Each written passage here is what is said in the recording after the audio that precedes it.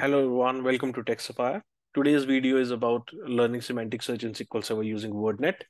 Now, before I start, let me explain what is semantic search. Semantic search is where you can search a phrase with more meaning to it. Give an example: if you are searching like someone is in tension, so it should able to understand if someone has mentioned stress instead of tension, we should be able to get that as a result.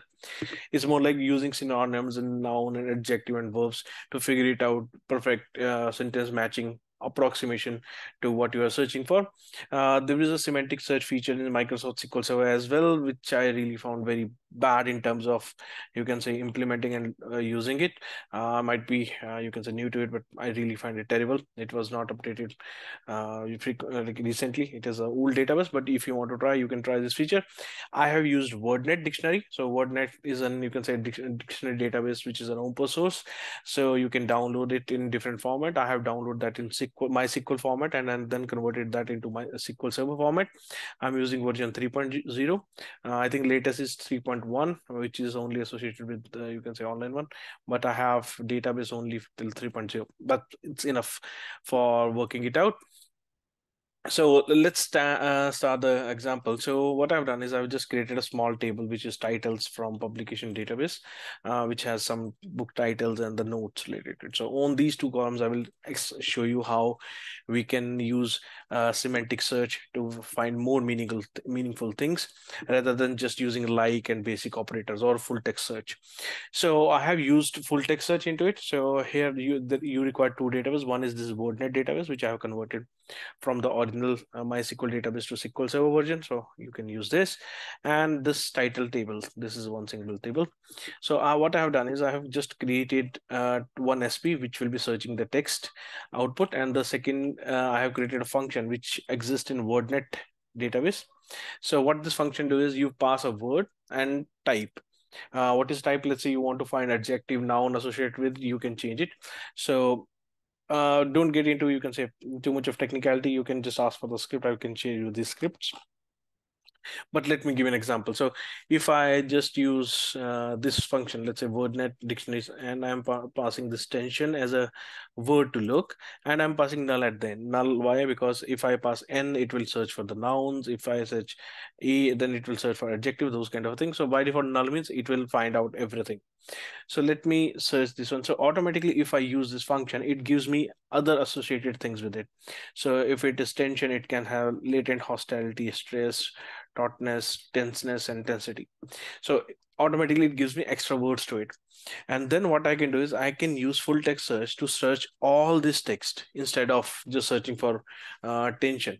Now, how it works is we have something called DMV, which is like you can say, no, not DMV, a function which is DMFTS parser, where you can pass a phrase and it breaks down into different things. What like give an example. So firstly, you are in is a noise word. If you have worked on full text search, you have definitely will be aware about the noise word. Noise word are the one which are not being searched by full text search. These are just excluded because noise like is, are, am, the, so these are noise words. They doesn't help you in completing any sentence in terms of searching.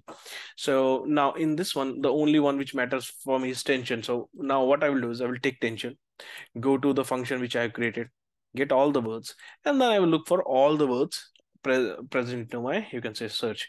So if I now search like this one, if I pass this like SP search item, and if I say I want to search, so it tells me, okay, stress is here as well, and there might be some other tension or stress is here as well, and wherever the stress is there and other associated word with the tension are there, it will help us.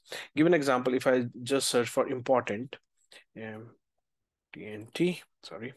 So if I search this, so if I search important, it also search for crucial, important, significant, authoritative, because all these words are related to important. So it's not just searching exact word, but it is helping finding the other words and then using full text feature to get the data. So in full text search feature, what I'm doing is first I get the search words from the phrase. You can first I exclude the, you can say, noise words and only take the exact match, and then take the each word, go into the, you can say, function which I'm showing on the above, and then creating a, you can say, a unique pattern about it, and then iterating through each word and using full text search onto it so that it can help me to figure it out other you can say more accurate result in terms of that. There is by default in full text search, you can use form of. Now, form of is like if you are using, let's say, some word where you want to use its form, like give an example. If you want to search foot, it use feet as well, but it's not that accurate. So for using to get into more accurate thing, you can say wordnet.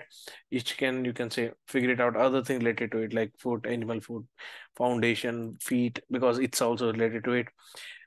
So can find you a lot of things associated with it, and then we can use full text search power and get the data.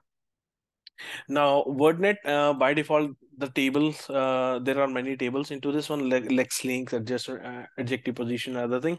For getting into the meaning, in the script, I have attached the notes. So in these, each of table is defined what they do. But in a brief, you can implement a small semantic search by these sample scripts, which I have created. I hope this helped you out.